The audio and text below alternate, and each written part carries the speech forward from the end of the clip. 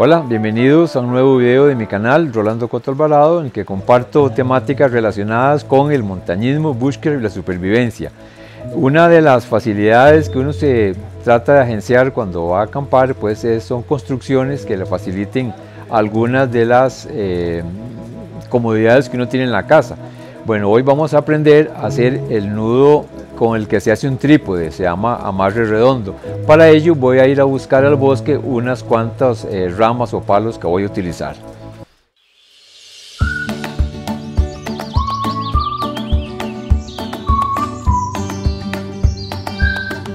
En la consecución de recursos es bueno encontrarse ramas secas como estas, incluso como este caso viene dotada de una liana que nos puede servir hasta de cuerda para hacer algún amarre. Bueno, ahora le voy a cortar las protuberancias con el fin de conseguir una rama recta. Estoy con el cuchillo chamán macro, muy apropiado para este proceso de macheteo.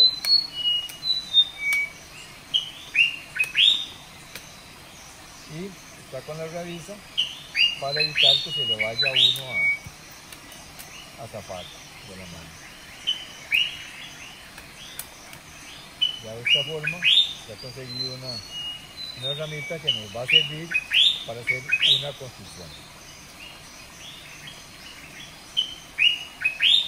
Listo. Vamos a buscar otra.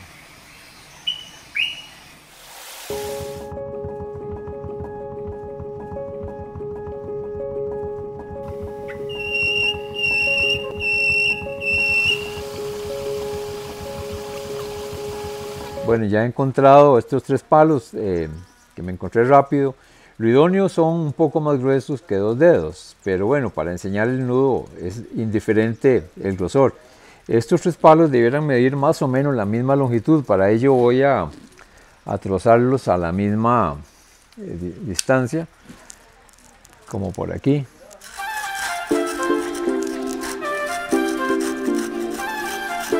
Estoy utilizando la sierra Laplander, Baco Laplander. Es una inseparable herramienta de las del sextavirato que mostré en uno de los videos anteriores.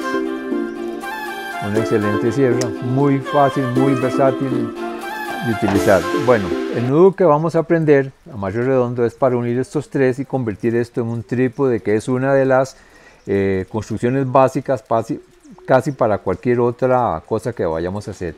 Vamos a hacernos valer de un poco de cuerda, coordino ahí rápido. Más o menos hay que utilizar una longitud de 20 veces este perímetro. Entonces medimos en el más grueso, medimos aquí en el más grueso cuál es el perímetro que necesito. Es más o menos este perímetro. Y entonces aquí está multiplicado por 2, está multiplicado por 4, está multiplicado por 8, está multiplicado aquí por 16 y le damos otro tanto más para que sea aproximadamente unos 20 diámetros. Bueno, procedo a cortar ahora. Aquí voy a hacer uso de la Victorinox, casi me corto para abrirla a una mano. No es una herramienta para abrir una mano, no por lo menos esta. Entonces ya tengo aquí aproximadamente unos 2 metros de cuerda. Voy a iniciar con el nudo ballestrinque, que tienen que ir a verlo en los videos iniciales del canal. Ahí está el ballestrinque.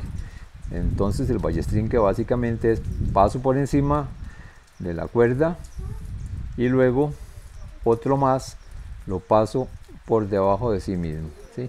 Entonces se forma ahí como una N, una H. Por detrás se ve paralela las cuerdas y por encima quedan aquí mordidas. Vamos a ver si se ve en detalle un poco este nudo.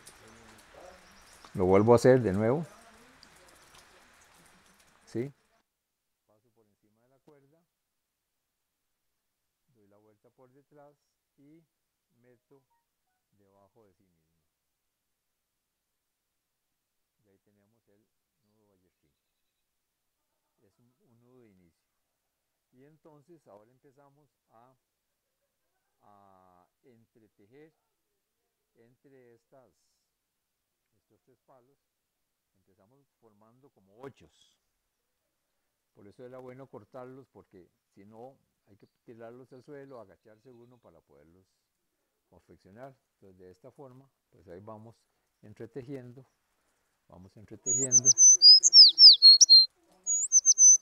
Ahí podemos ver que se van formando como ochos.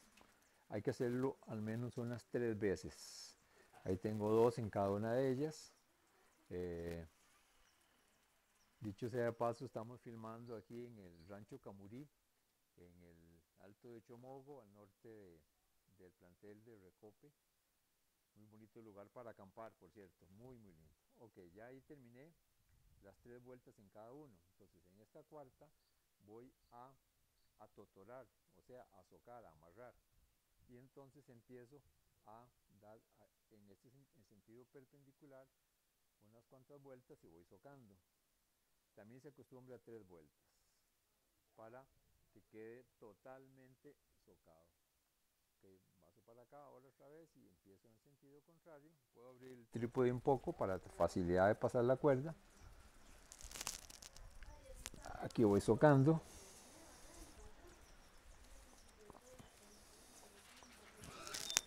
Ya tengo 2, 3 y termino formando aquí en este punto otro nudo ballestín.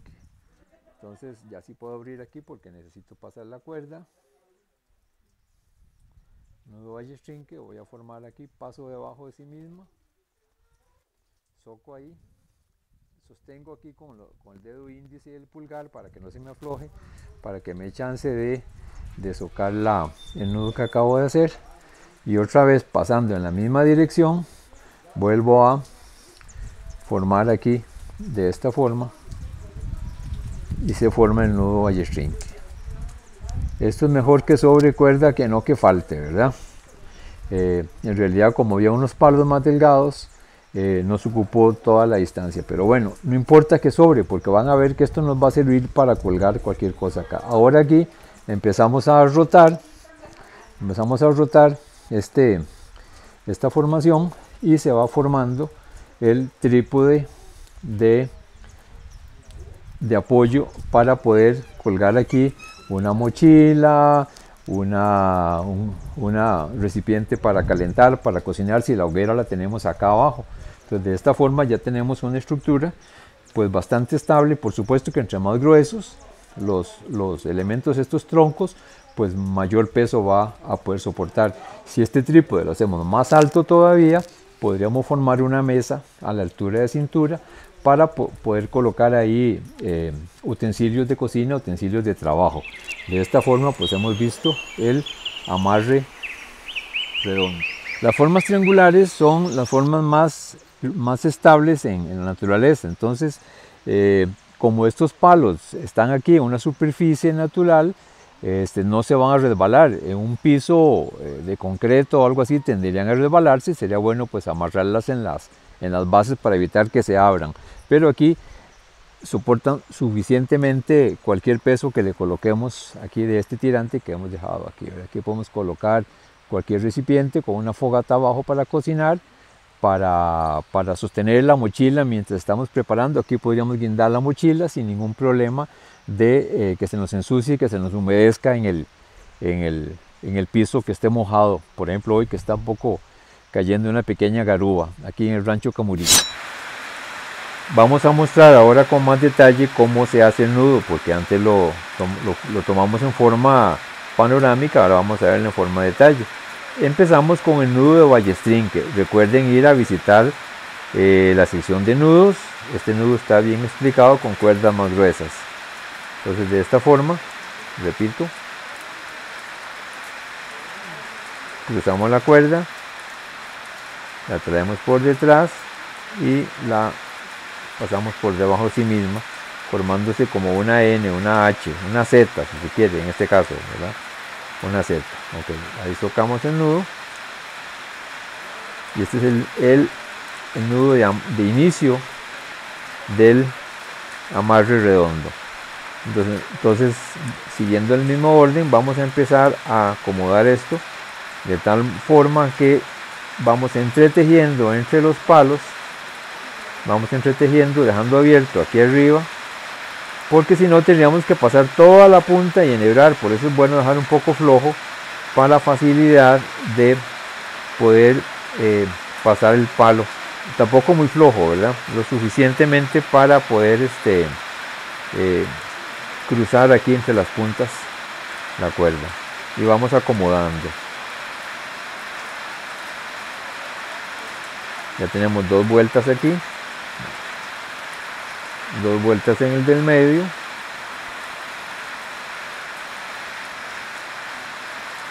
empezamos de nuevo en la tercera vuelta. Como ven, ya aquí tenemos 3 vueltas, aquí hay 2 vueltas, nos falta la tercera aquí. Sí, ya tenemos 3 en cada lado, entonces socamos un poquito, ahí hay que socar, ya se socó, no mucho porque no vamos a poder continuar. Si se nos junta mucho esto, nos va a hacer difícil hacer el ahorcado del nudo. El ahorcado, el nombre correcto es atotorar. Entonces ahora sí empezamos el atotorado. Si lo hacemos así nos va a quedar feo, va a quedar una línea cruzada, entonces mejor lo hacemos por detrás. Por detrás y lo traemos acá al frente. Aquí tenemos ya el primer atotore y socamos. Como ven, cada vez que pasamos y socamos, las partes iniciales se van socando entre sí y van socando el palo para que no se deslice el palo de las cuerdas que lo están sujetando. Tenemos 2 vueltas, nos falta la tercera. Aquí viene la tercera.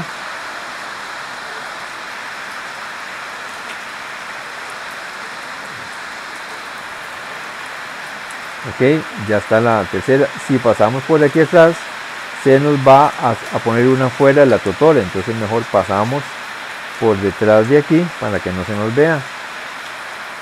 Y empezamos ahora a totorar en el sentido contrario.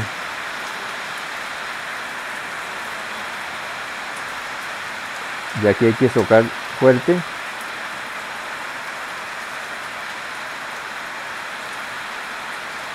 Dos vueltas.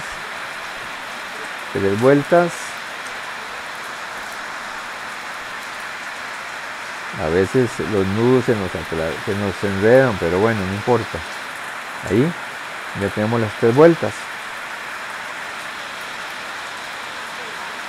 Vamos enhebrando. Ok.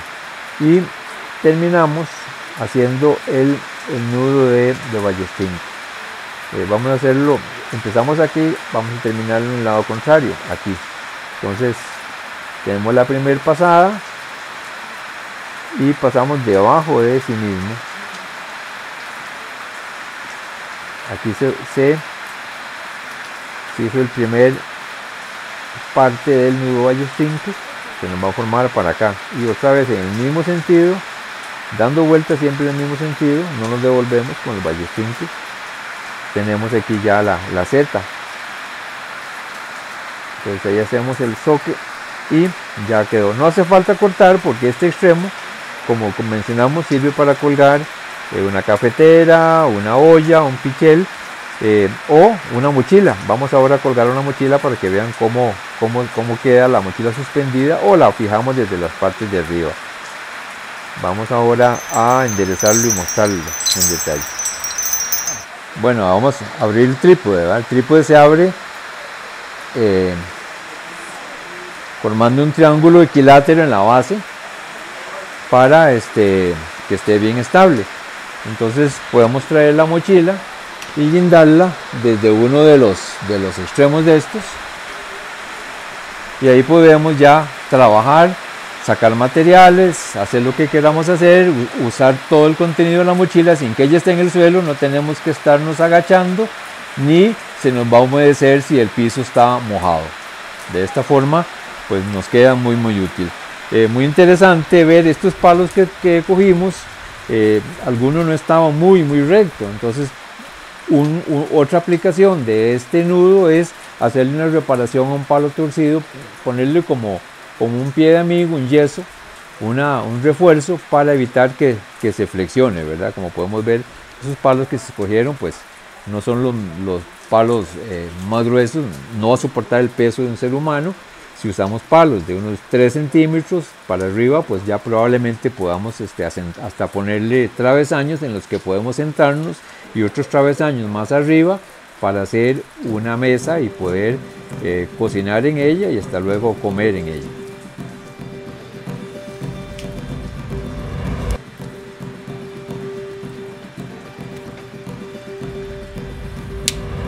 Estamos usando las Victorinox camufladas. Tenemos un video de los juegos de Victorinox. Recomiendo que vayan a verlo. Entonces iniciamos igual con el nudo de ballestrinque, ¿verdad? Entonces empezamos acá en el sector alto, donde vamos a hacer el primer refuerzo. Hacemos el mismo nudo ballestrinque. Ahí se forma la N, la Z, la H, como queramos verla. Y podemos llevarlo hasta que el nudito llegue hasta este punto, pero esto está suficientemente rígido, no se va a mover. Y entonces en este punto vamos a amarrar este otro palo. Aquí podemos hacerlo totalmente en redondo y terminamos con otro ballestrinque, o hacemos el mismo juego de 8. Vamos haciendo como los 8 aquí, vamos reforzando.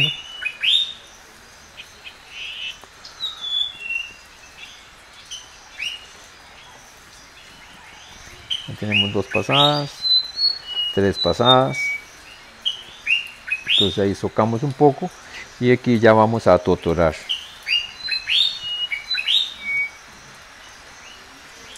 Aquí empezamos el atotorado, que esto depende mucho la rigidez que este nudo tome.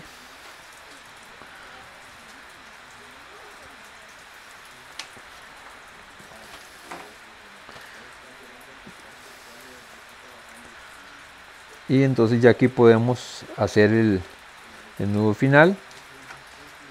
Pasamos por dentro de él formando un bucle. Y acuérdense que veníamos girando de aquí para allá, entonces seguimos girando en el mismo sentido, no se vale devolverse.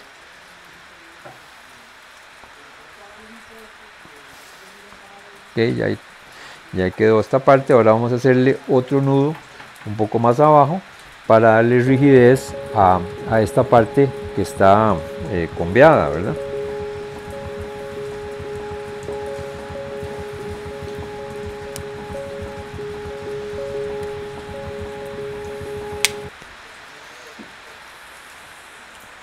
Empezamos con el nudo de ballestrinque, siempre tratando de esconder la punta.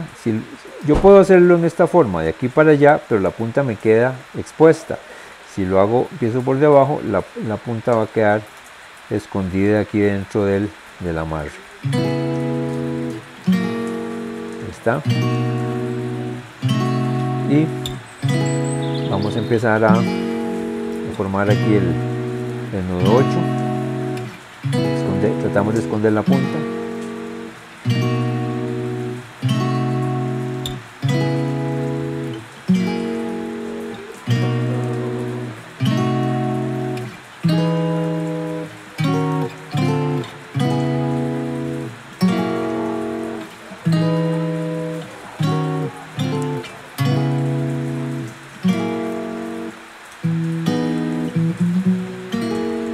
Que me voy a quedar corto con una cuerda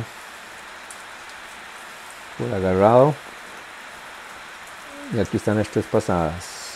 Okay.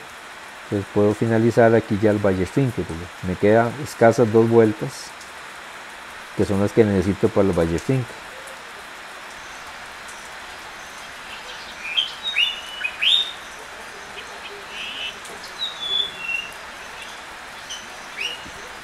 acomodo el nudo y bueno,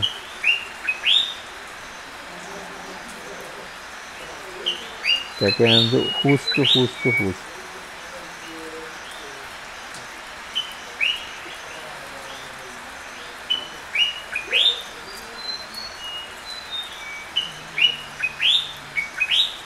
Listo, entonces ahora ya esto quedó más rígido, ya no se flexiona tanto.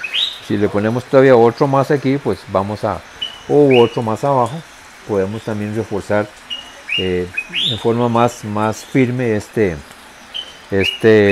elemento que había quedado débil respecto a los otros dos, y podemos ya pues cargar con más peso la estructura que habíamos iniciado.